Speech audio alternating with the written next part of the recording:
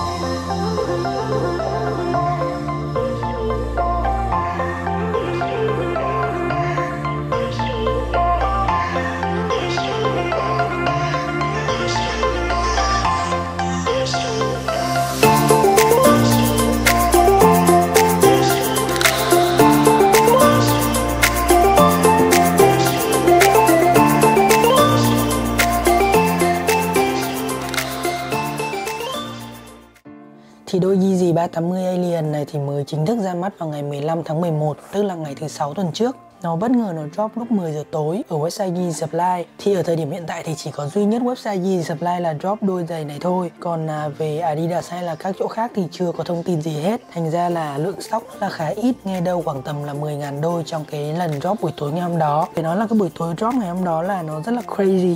Tại vì có những cái thông tin dò dỉ ra là đôi giày này sẽ drop vào ngày 16. Nhưng mà thực ra thì nó drop sớm hơn một ngày là tối ngày 15. Thì mình rất là may mắn mình đã mua được đôi giày này ở website YEEZY Supply, đúng size của mình luôn. Thì hôm nay là ngày thứ 3, ngày 19 thì mình đã có nó trên tay. Và ngày hôm nay thì mình sẽ cố gắng review cho các bạn đôi giày này. Tại vì mình muốn post cái video này lên càng sớm càng tốt cho các bạn. Tại vì nó đang rất là hot. Đầu tiên là nói về cái hộp của đôi giày thì vẫn là cái hộp đặc trưng của những đôi YEEZY. Nhưng mà khác biệt lớn nhất ở đây chính là số 380 này nó không còn là số 350 mà nó sẽ là số 380. Tại vì đây là cái silhouette đầu tiên của dòng này. Đây là dòng hoàn toàn mới, nó gọi là 380. Ở mặt bên này thì vẫn là công nghệ boost và được in chữ boost ở đây. Quay sang mặt chính là mặt content của sản phẩm thì nó có tên gọi là YEEZY Boost 380. Và size này là size US 8,5. Nếu mà theo size của châu Âu thì size này size 42. Mã sản phẩm của nó là PV3260 và tên của nó là Alien. Alien là giống như kiểu người ngoài hành tinh á. Và đôi giày này là made in China. Thì vẫn là cái phong cách mở đặc trưng của những đôi YEEZY là sẽ là kéo ra như thế này thôi. Thì đôi giày bên trong nó sẽ là đôi giày như thế này. Thì đây chính là đôi giày 380 Alien của chúng ta ở đây. Thì giống như là cái tên của nó thì đôi giày này thực sự giống như là một đôi giày ngoài hành tinh. Một cái thiết kế khá là crazy. Nếu mà so sánh với phong cách thiết kế của Kanye từ hồi mấy năm trước đến tận bây giờ thì các bạn có thể thấy được là phong cách thiết kế của Kanye nó khác biệt rất là nhiều so với trước đây. Trước đây khi mà Kanye ra những cái sản phẩm như kiểu là đôi YEEZY V1 hay là những đôi YEEZY 750, cái thiết kế nó điên loạn khác biệt so với những đôi giày bình thường. Nhưng mà nó vẫn còn ở trong cái vòng an toàn của những đôi giày sneaker. Nếu mà muốn nói lại những đôi V1 á, để mà so những cái đôi V2 á, thì mình thấy là nó khác biệt khá là nhiều. Nó không mang tính chất hầm hố, nó vẫn mang tính chất casual nhiều hơn.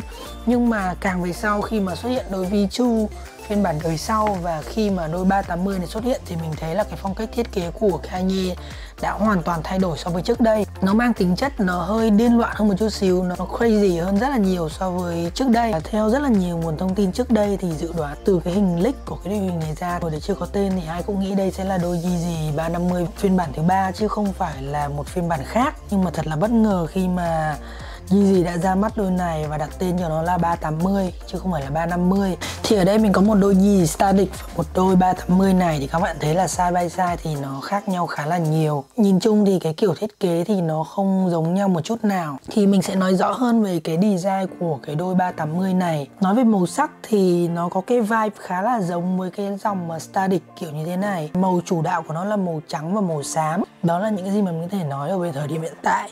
Còn về chất liệu của nó thì vẫn là chất liệu Prime Knit truyền thống của Adidas cộng với cái đế midsole là bằng boost.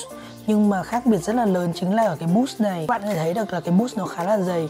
Thì đây cũng có thể sẽ là một điểm mà mọi người không thích ở đôi giày này. Tại vì cái phần gót này nhìn nó hơi bị thô, nhìn nó không được đẹp lắm. Ngay từ lúc mà mình nhìn thấy đôi giày này hoặc là mình cầm trên tay luôn thì cái đôi giày mà làm cho mình nghĩ tới ngay trong đầu chính là đôi Adidas Ultra Boost Uncaged. Nhìn nó rất là giống đôi này, ngay cả cái ankle nó làm nhìn ngang thì nó khá giống. Vẫn là lớp prime knit truyền thống, nhưng mà khác biệt một chỗ là nó có cái phần ở ngoài này. Thì thay vì là những đôi Yeezy 350 truyền thống thì nó sẽ có một cái stripe khá là rõ ở đây. Nhưng mà đôi này thì nó sẽ có một cái stripe, nó không có rõ ràng một đường kẻ, mà nó sẽ là một cái đoạn loang như thế này quanh đây. Mình nhìn mình cảm giác như là cái này như là một miếng nhựa mà nó bị nung chảy lên á.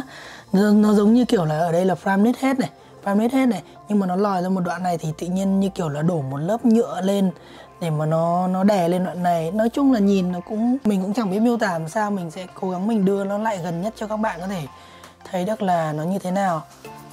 Các bạn thể thấy rõ được là cái phần nhựa đây này. Đó. Đặc biệt nhất là cái phần này thì ở những đôi 350 truyền thống thì họ sẽ cố gắng họ để cái vết thêu này nó lòi ra ngoài để nó chia đôi hai phần là phần ngoài và phần má trong của đôi giày ra. Còn ở đôi này thì nó lại khác, cái phần mà đường chỉ ở giữa họ lại đưa vào trong, còn cái phần mà mịn hơn á thì họ để ra ngoài. Thành ra là nhìn nó khá giống những đôi giày bình thường. Mặc dù nó cũng có một phần là phần chỉ chia đôi nhưng mà phần mịn họ đưa ra ngoài, còn phần sần thì họ đưa vào trong.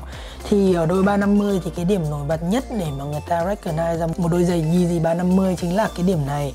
Cái stitching này nó xuất hiện từ phiên bản V1 sang đến V2, nó vẫn giữ cái cách thiết kế này, còn ở đôi này thì không có.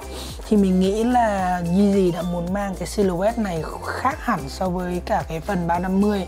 Thành ra là họ đổi tên thành 380. Tương tự cái thiết kế kiểu như vậy nó diễn ra ở mặt trong, nhưng mà nó sẽ không giữ lại cái lớp nhựa. Như mình nói ở trên là nó thiết kế kiểu loang loang ra đó. Bạn sẽ không có cảm thấy được là một chút nào của prime knit ở đây hết. Bạn sờ vào chỉ thấy nhựa như kiểu nhựa cứng không. Còn ở đây thì vẫn là prime knit như bình thường. Nói chung là cái điểm thiết kế của nó thì nó có khá là nhiều lỗ ở mặt trong lẫn mặt ngoài. Ngoài ra thì có những cái phần loang của cái lớp vân ở trên lớp prime knit, nó pha giữa hai cái màu là màu xám và màu trắng, nó chạy quanh vòng. Nó tạo ra một cái static vibe, nó khá giống như thế này. Nhưng mà cái loang của nó thì nó không đi theo một cái trình tự mà nó đi hơi bị freestyle, nó đi vòng. Còn đến phần dây giày thì nó vẫn giữ nguyên cái phong cách lace của Yeezy, nó là lace thẳng vào phần prime knit ở trên đôi giày và nó vẫn như vậy.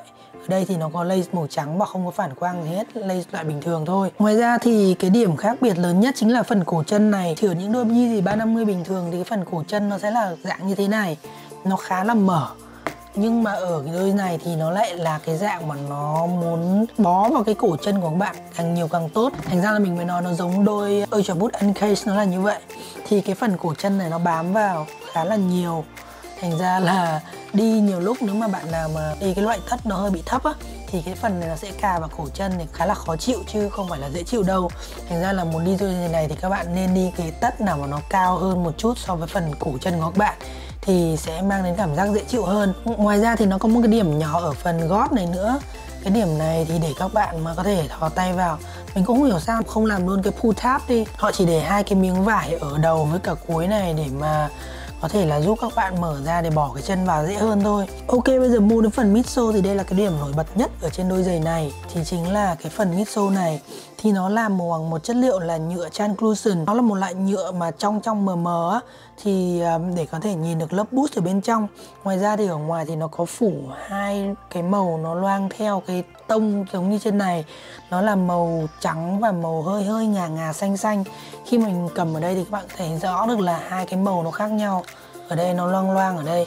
Quay đến phần outsole của đôi giày thì đây là một cái outsole hoàn toàn mới so với tất cả những cái phiên bản design trước đây giống như kiểu như thế này. Cái phần outsole này mình ấn tượng hơn rất là nhiều tại vì nó có những cái lớp vân kiểu như thế này. Trước đây thì những cái lớp vân kiểu của Yeezy này nó không có độ bám cao, cái độ bám của nó không được đánh giá quá cao. Còn ở đây thì mình sẽ đánh giá nó cao hơn rất là nhiều tại vì cái lớp vân này nó khá là rõ ràng. Và mình hy vọng là cái đôi giày này nó sẽ bám đường hơn so với đôi 350 kia. Ngoài ra thì cái kiểu thiết kế nhìn nó cũng khá hay. Nó vẫn lộ ra những cái boost ở bên trong. Nó còn ghi rõ chữ boost ở phần gót này luôn để cho mọi người rõ ràng nhận ra được là đây là đôi giày có công nghệ boost. Và cái lớp boost này mình thấy là nó rất là dày luôn. Nó dày hơn rất là nhiều so với những đôi giày bình thường.